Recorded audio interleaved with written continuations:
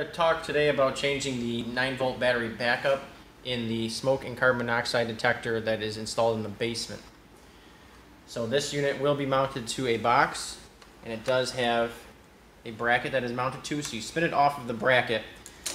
It will be attached to wiring, and that is on its own plastic bracket here. If you just depress the sides here, this will come right off, and then you can hold it in your hand if it's easier. You can also leave this unit attached to the ceiling, and you can change the battery through the battery tray. That's on the side here. That pulls straight out. 9-volt battery is in here. Pull that out and replace it with a new one. And then that tray will slide right back in.